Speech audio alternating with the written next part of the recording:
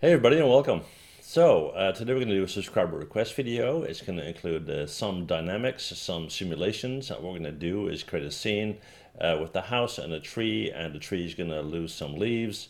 Some are going to be on the floor, some are going to be midair, and some are going to stay in the tree. Okay, we're going to use some simulations and dynamics to do that, and we're going to have an end result which will be a still render, not an animation. Okay, here we go.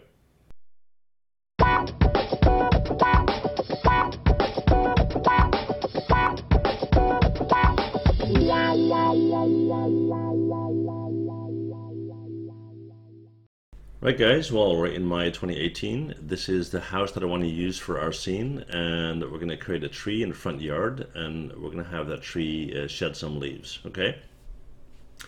Now it's kind of important to understand that it's very different whether you want to have a still render of a tree with a bunch of leaves mid-air, some still in the tree and some on the floor, or if you're creating an animation where you have that process in place. Big difference, because in the case of a still render, it doesn't really matter how the leaves hit the floor as long as they're there, right? So that's why this is quite a simple process. So we have our house. I did this scene a while back. I did a video on it. I'll put a link below if you want to create the same house. And what we're going to do is we're going to create a tree for the front yard.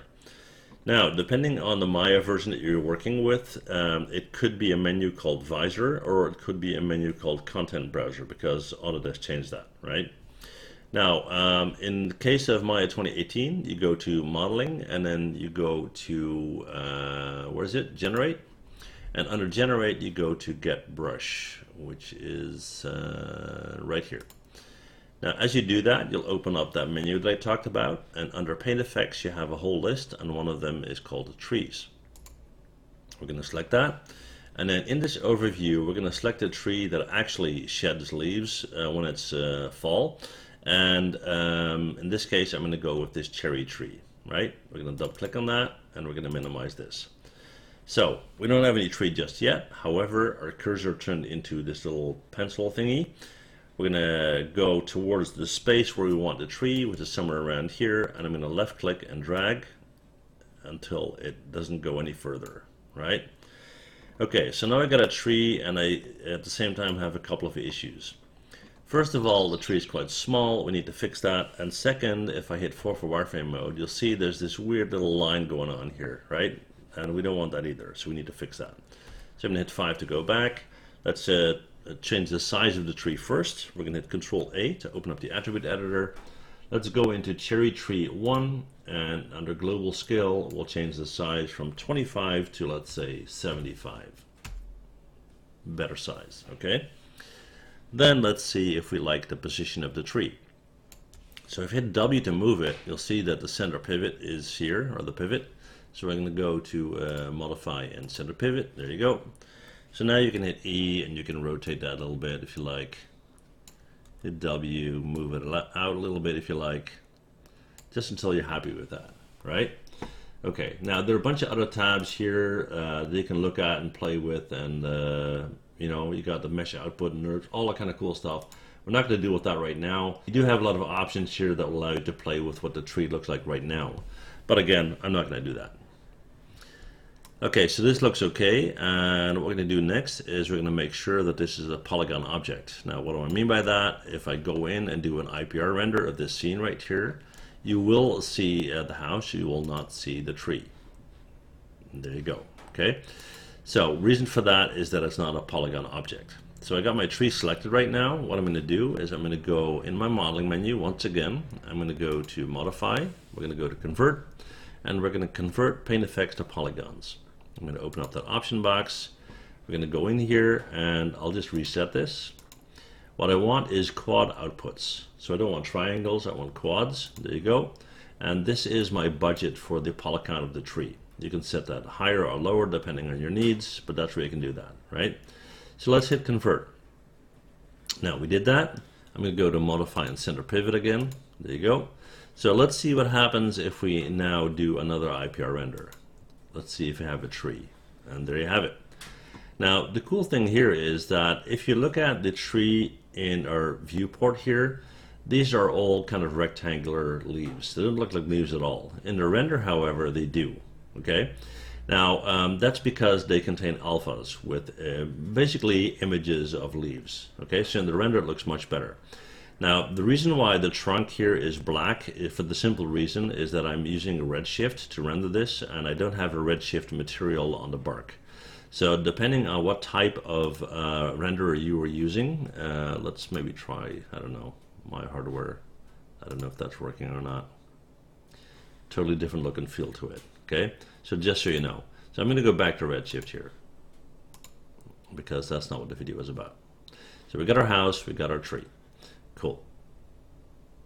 Okay, so what's next? Well, it's all about losing leaves, okay? So what I'm going to do here is I'm going to make sure that I got everything selected except my tree.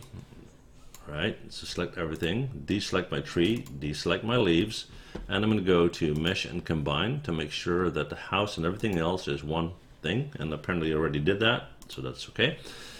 And then let's see, we're going to go into our tree, select our tree, not the leaves, select the house and everything else, and we're going to go to the FX menu, and then we're going to go to End Cloth, and we're going to go to Create Passive Collider. I'm doing that so once the leaves start to fall, they will interact with the house, with the floor, and whatnot. Okay. So second thing we need to do is select our actual leaves, and then what we're going to do is we're going to go to End Cloth, and we're going to go and create an End Cloth object. And there you go. And once you do that, if you open up the attribute editor, you have a nucleus, you have an end cloth shape, and so forth. So again, all sorts of things you can play with. Wind field generation, pressure, all kind of cool stuff, right? For now, what I want to do is look at nucleus where we have a gravity. Now, what I want is for these leaves to fall out of the tree and fall on the floor. And maybe not necessarily all of them. I kind of like a dynamic scene where I got a bunch of them on the floor, some maybe still midair, and some still in the tree. Okay, so what I most likely need to do is bump up this gravity value a lot. So let's do, I don't know, 90 or so. Now the direction, this is X, Y, and Z, or Z, so it's -1 on Y, so it's going straight down. That's good. Wind speed, I want some wind, actually quite a bit.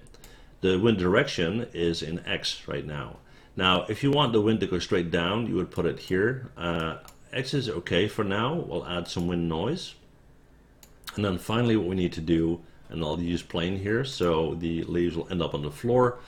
Let's see, finally what we need to do is we need to set some frames here in our animation. I'll do quite a bit, because I'm not quite sure when I will be happy with the scene. So we're going to set everything to 1000. Let's see if this will work or whether we need to tweak anything. Here we go.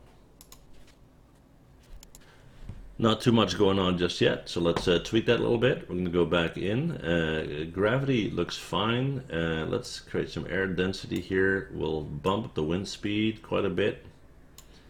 And the wind direction is good. Let's try that again. Now we're starting to get some leaf movement.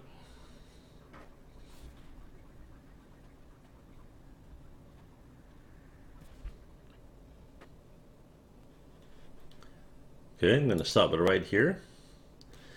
Now the wind is very, very strong, so basically we have almost like a windstorm blowing the leaves out of the tree as we speak. Depending on what you want, you can decide to tone that up or tone that down. But so far I'm happy with the output. So what we're going to do is we're going to kind of frame the shot a little bit, maybe something like so. And we'll do a quick IPR render and see how this turned out, okay?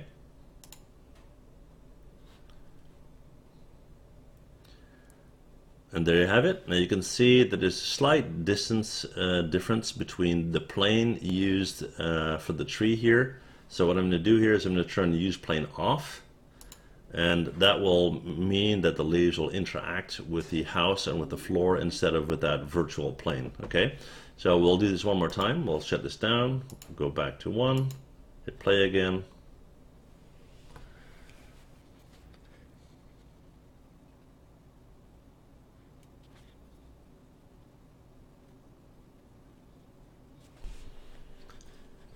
Let's stop. Let's do another IPR render.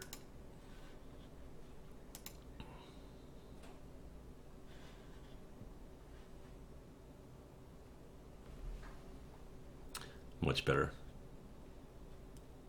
Well, there you have it, guys. That's all there's to it. So depending on your settings, you will have a more relaxed or more dynamic scene, but that's up to you. Just wanted to show you guys a technique that I use for this, right? So that's it for today. Thank you guys for watching, and see you guys next time. Bye. Well, thanks for watching. And before you go, please hit that MH button to subscribe, okay? See you guys next time. Bye.